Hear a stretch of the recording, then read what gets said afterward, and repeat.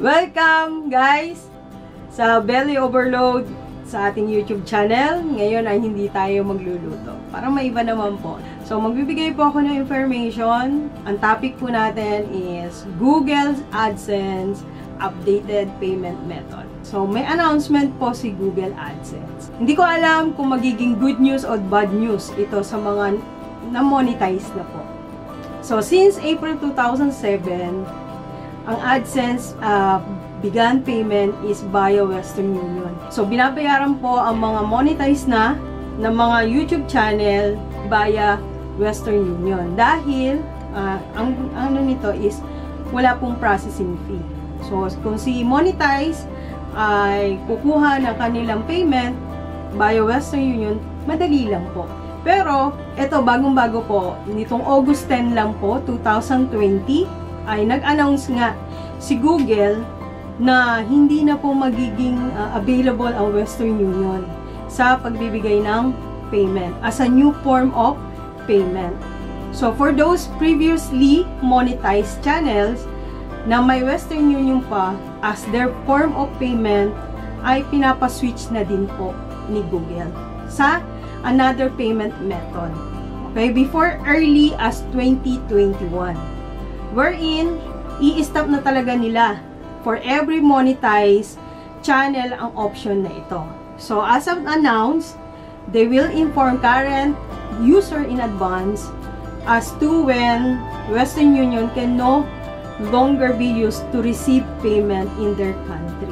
Yan po ang announcement, bagong announcement po ni Google Adsense. Ano-ano na nga lang ba ang available forms of payment? So, meron po dito, ang sabi, pwede siyang cheque po, or electronic fund transfer, EFT via Single Euro Payment Area, SEPA. At, yun na yun, no? Cheque, EFT, SEPA, and meron pa po yung Rapida. Itong Rapida ay hindi naman po applicable sa Pilipinas. Ito po ay sa Russia. And then, wire transfer. Yan po. So, dalawa lang po ang option natin kung sa Pilipinas tayo naka-address. And, ang i-recommend ko pong ang piliin po natin ay yung wire transfer. Bakit po? So, kasi yung pong check payment method ay very hassle po kasi. Ito ay i-deliver about 2 to 4 weeks. And then after that, mailing date na yan may take longer depending on the postal service dun sa location nyo po, no? Kung saan nakalocate yung address nyo. And then, saka pa lang ma-deposit ulit sa bangko at saka nyo pa lang siya mai-encash. Very hassle. Unlike sa wire transfer po, is directly na itatransfer na mismo ni Google sa inyong bangko yung inyong payment. So very similar sila, pero mas hassle na ng konti yung cheque in compare po sa wire transfer. So, i-guide ko po kayo how to set up your wire transfer payment method. Okay, so ito makikita nyo po dyan sa ating screen. Sign in to your AdSense account. In left navigation panel, click Payment, Manage Payment Methods, Add Payment Method, choose Add New Wire Transfer Details, and then input your details. Yung beneficiary ID is optional, so we leave it blank. Lagay po natin yung full name shown on your bank statement, bank name, and then lalagay nyo po yung SWIFT BIC. So, yung SWIFT BIC, ito ay ang bank identifier code. Ito ay code needed when sending money to overseas banks.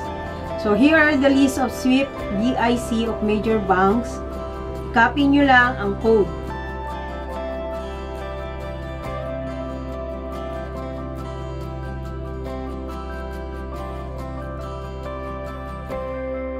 Account number, retype your account number, intermediary bank, FCC or FBO is not applicable for Philippines Bank. So, i-leave nyo na lang po. Check as primary payment method and then click Save. Bago nyo po i-set up ang wire transfer payment ninyo, it is best to ask your bank first kung available ang pag-receive ng international wire transfer. But I believe sa mga malalaki na banks like BPI, BDO, Metrobank ay available ang international wire transfer. So ano nga ba ang downside ng wire transfer? Dahil ito ay directly deposited sa bank natin, kung sa Pilipinas ang address nyo, the bank gets a fee for every transaction. So sa BPI, ang charge po niya ay 150 pesos plus 60 cents in every 200 pesos for documentary stamp. No, 150 po. And then, yung BDO, saka po yung Metrobank is the same lang. So, meron siyang charge na 100 pesos plus 60 cents in every 200 for documentary stamps. So, yan po yung mga charges ng mga bangko. So, yun lang po ang kaibahan, ano? Hopefully ay na-inform po kayo at may natutunan tayo sa announcement na ito. So, huwag niyo pong kalimutan na mag-subscribe sa ating YouTube channel na Belly Overload, and please click niyo na rin po yung notification bell dyan, like, comment, and share niyo na rin po ito. Sa mga nanonood ngayon ng premiere ni Belly Overload, surprise! Meron tayong pa-premium 5WH for the first 2 na makakasagot ng ating tanong. First 2, handa na ba kayo? Ang tanong, no? Ano ang mas convenient na form of payment ni Google Adsense? Sinabi ko po yan kanina sa ating video. So, ulitin ko ang tanong. Ano ang mas convenient na form of payment ni Google Adsense?